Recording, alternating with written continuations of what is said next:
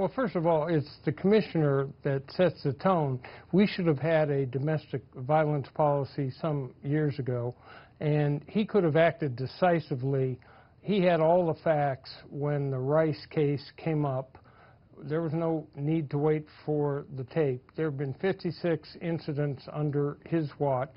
So does that mean that he should go, Leigh? Because so many people are calling for his head, but others are saying that give the guy a chance. So which one is it?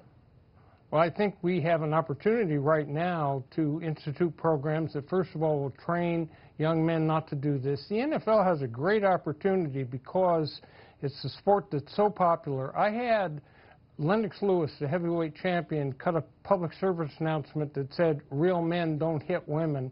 And athletes can really lead the way here. But can Roger Goodell still lead the way, or is he too tarnished as a result of all of this? I don't think he's too tarnished. I think that they need to move very rapidly here to speak out. There's no reason to delay in any of these cases. Under the personal conduct policy, you don't have to be convicted. An arrest is enough to go ahead and move. Okay. I want to jump in here. Leigh, and if I can just get you, should Roger Goodell go or not? I don't think he has a whole lot of credibility, but the owners will never fire him. All right. So, Lanny, should he go or not? No, I don't think he should go. That he owned up to an egregious mistake and is trying to rectify it, which is, I think, the right way to go, and make a mistake into a teaching moment. Let me get Jeetendr in here, and then I'll continue on with your Jeetendr. Do you think he should go or not? I think he is certainly, there's certainly one issue, that is the leadership of the NFL. I think the issue is much bigger than Goodell. I think we have to look at the brand itself, the culture of the organization, and see how we can start implementing policies and procedures that are actually going to shift that. I just wanted to get you all on that. So, Lanny, here's a question to you. Despite what the NFL and the teams have done or not done to try to tamp this down, this is a never-ending stream of bad news. So what does he do now? You heard what Leigh said, what he believes. But what do you think he should do now? Well, if you read the statement that he put out in trying to correct what he admitted to be a mistake, it's a very strong new policy of 6 games at least suspension and banishment for a second incident. And he can now implement that policy for incidents that he was either not aware of or wasn't focused enough because he wasn't sensitive to the terrible stain of domestic violence in this country, not just in the NFL, but in the NBA and in other walks of life. And this now is a teaching moment that maybe Roger Goodell can turn something terrible and mistaken that he did.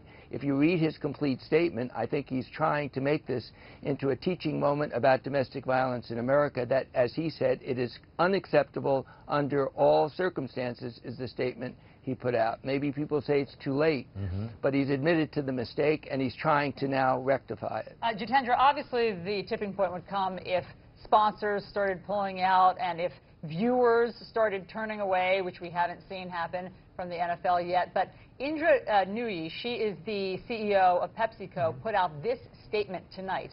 I am a mother, a wife, and a passionate football fan. I am deeply disturbed that the repugnant behavior of a few players and the NFL's acknowledged mishandling of these issues is casting a cloud over the integrity of the league and the reputations of the majority of players who've dedicated their lives to a career they love.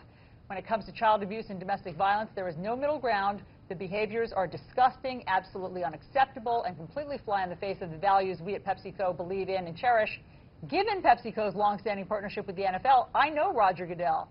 We have worked together for many years. I know him to be a man of integrity, and I am confident that he will do the right thing for the league in light of the serious issues he is facing. So that's a vote of confidence.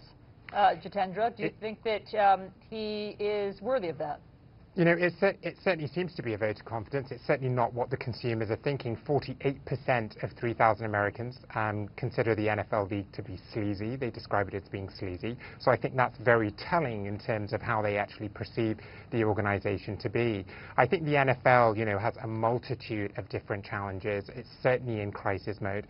I think that we need to not only look at the leadership, we need to look at what they're actually doing inside the organization, what sort of culture they have, what are their procedures and practices.